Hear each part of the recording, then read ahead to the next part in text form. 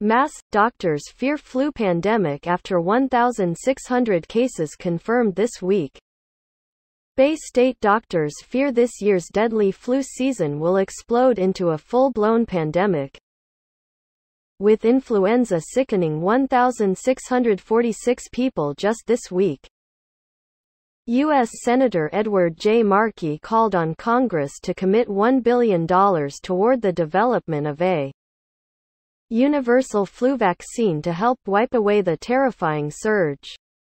Massachusetts General Hospital, hosting yesterday's press conference, has already seen 10 deaths and 150 hospitalizations related to the flu this season. Statewide, officials have recorded 5,708 confirmed influenza cases since October, and 1,646 just this week. We still fall so short in our response to this annual menace, Markey said. Flu season shouldn't be Groundhog's Day for our universal health community. A universal vaccine, which would cost taxpayers $200 million a year, would be able to treat multiple mutating strains of virus, doctors said. And Markey said he expects Republicans in the House and Senate will recognize the dire need for a universal vaccine.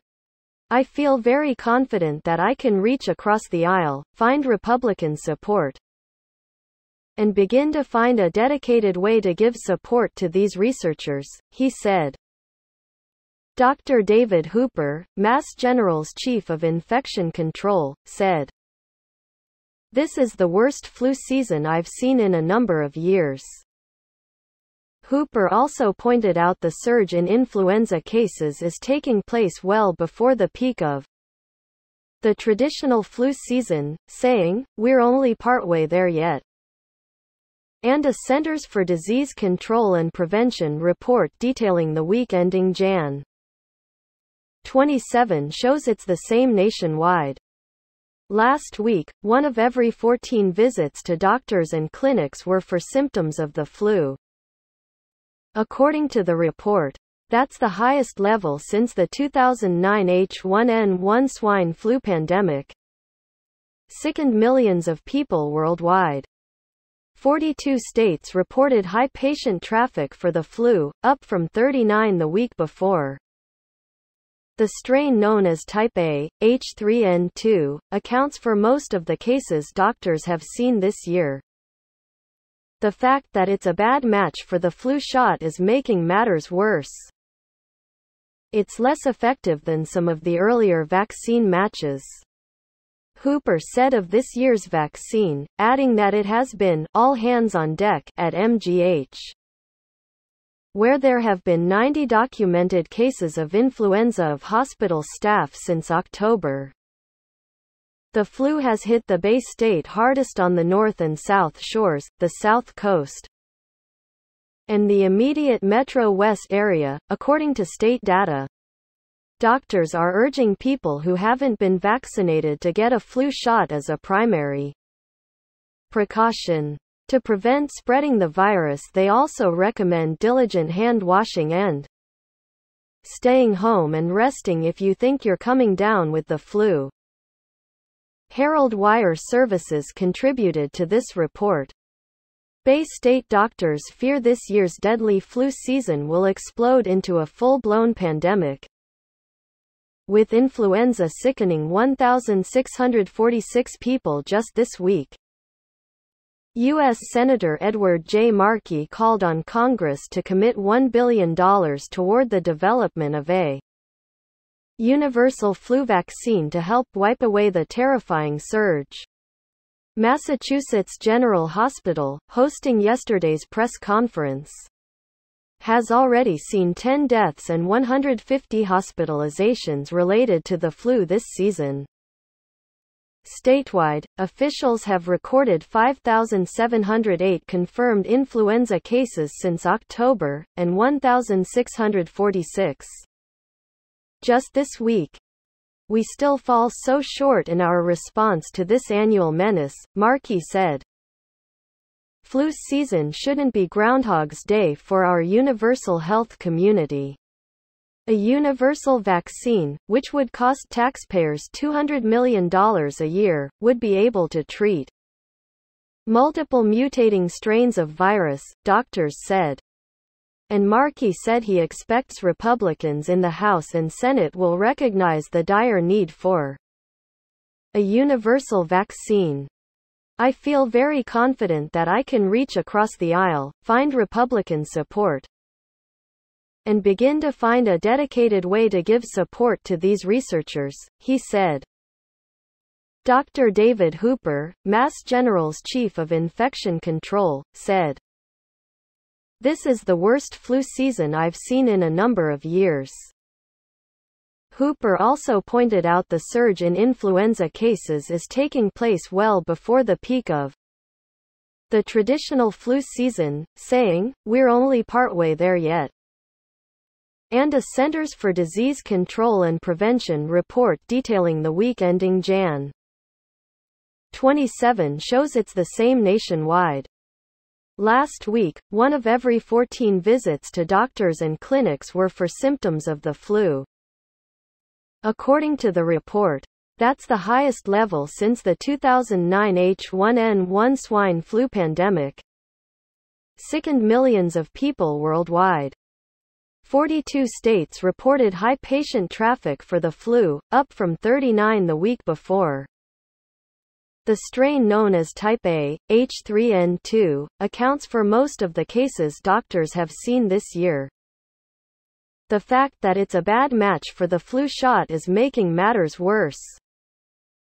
It's less effective than some of the earlier vaccine matches, Hooper said of this year's vaccine, adding that it has been all hands on deck at MGH, where there have been 90 documented cases of influenza of hospital staff since October.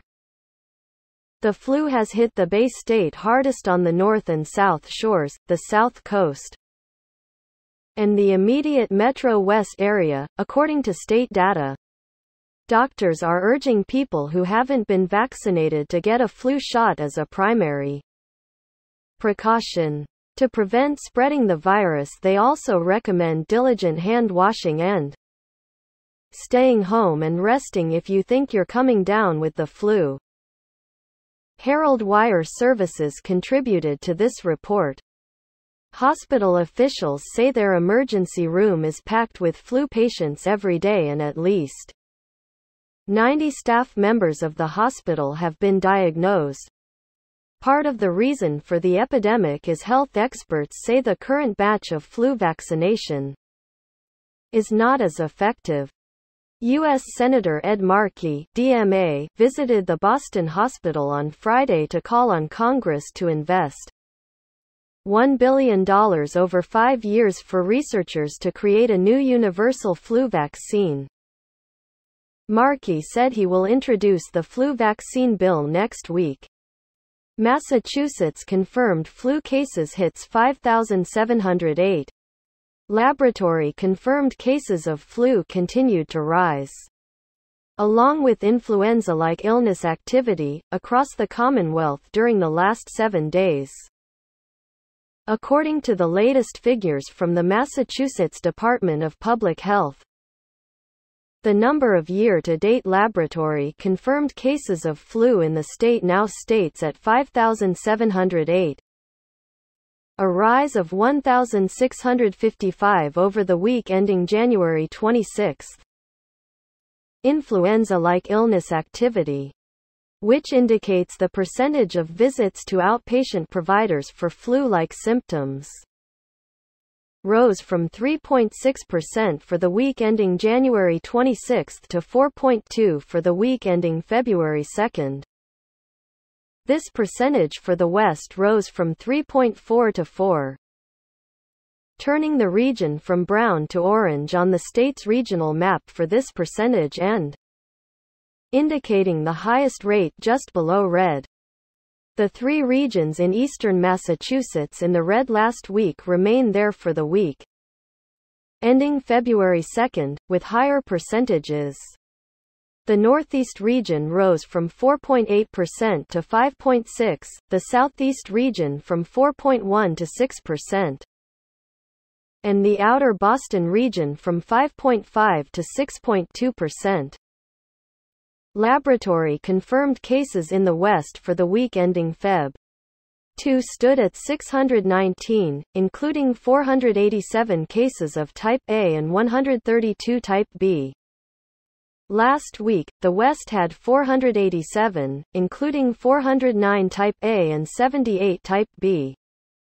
Hospital admissions were also higher at 39.25 laboratory-confirmed hospitalizations for flu per 1,000 licensed hospital beds, compared with 37.60 for the week ending January 26. The Centers for Disease Control and Prevention have called this flu season the worst in 10 years, and attributed 53 pediatric deaths to it, including one from Region 1, which includes the states of Connecticut, Maine, Massachusetts, New Hampshire, Rhode Island, and Vermont. The CDC said some 584,362 specimens tested positive for flu in clinical laboratories out of 102,364 tested in the country since the start of the season October 1, and that the majority of these were Type A, the largest age group with positive tests for H3N2. The most severe and most widespread strain and the least covered by this year's vaccine was in the 64 and above category, some 62 cases, followed by the 25 to 64 age category, with 4,825 cases. The young and the elderly and those with underlying health conditions are the most vulnerable to the flu virus.